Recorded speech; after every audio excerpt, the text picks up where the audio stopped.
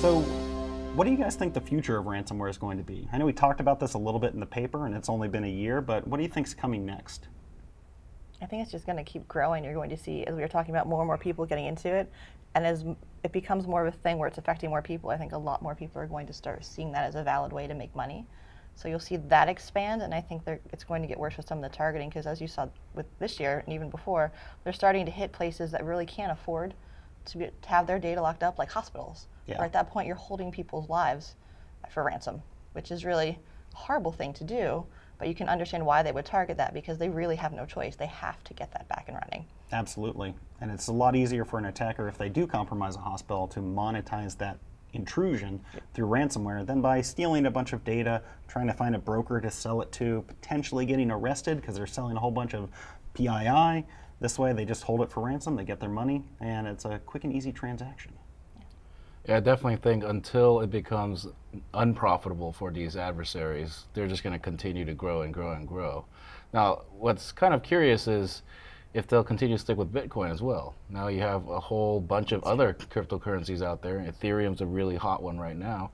Will they start switching to different currencies? That might be kind of interesting to see how that drives, again, the ransomware industry. And then there's a whole idea of IoT. Everything is being connected to the internet now and to the cloud. Now, obviously, it's still extremely profitable for adversaries to attack endpoints. But at some point, maybe we figure things out and we make it unprofitable for them. Are they going to start attacking IoT? And that's really a good point. With a smart refrigerator, if I compromise that, there's only so much I can do to get money from you. I can't really dox you and sell that you're low on milk or something like that. But if I can shut your compressor down, so I'm going to melt your ice cream, I can display a ransom message to you on that screen that people have in their refrigerator sometimes, I might be able to get $5 or $10 just to let you keep all your food nice and cold. Or your car. Or your car. Sure. Even being able to get into your house with all the locks now that are software based, or your lights. Like, do you want to be able to have your lights turn on at night? And that's what we identified in that paper last year. The ransomware business model can work against anything that you can take control of. You can hold for ransom by displaying a ransom message. You can accept a payment for it. That's a critical step. And you can return the device, the data, whatever it is, back to the victim. Because if you don't complete that final step, the victims lose confidence. They don't think they're going to get their data back. Why are they ever going to pay? I think traditionally ransomware has been very prevalent in a sort of a shotgun targeting approach. Like fire and forget. They don't really care who the victims are, and then they have a large number of victims that they charge low ransoms with. What we have seen developing is deliberate targeting, not necessarily a specific target, but of a deliberate vertical, such as hospitals. What I think is going to come is hyper-specific targeting. I think you're going to find adversaries who are going to very carefully choose targets. They're going to spend time with their intrusion, spend time with reconnaissance and finding out what is valuable to that organization and exactly how they can extort it. And I think that we're going to see that. And if I'm an organization, I need to understand this is a threat I face.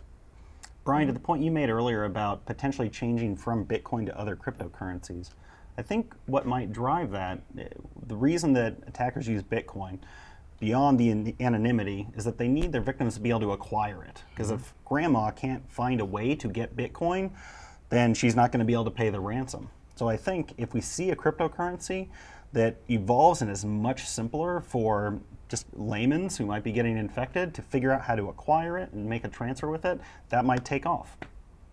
I think that from a business perspective also, we're going to see businesses start to understand that when they have a risk of getting a ransomware attack, what options do they have? Hey, do we have backups? Do we have shredding as restore? Do we know that these work? Can we rebuild it, or are we forced to pay? And I think that you're going to find it becoming commonplace that companies put into their disaster recovery procedures how to get Bitcoins, that they have authorization to get Bitcoins, and to have this part of a written plan.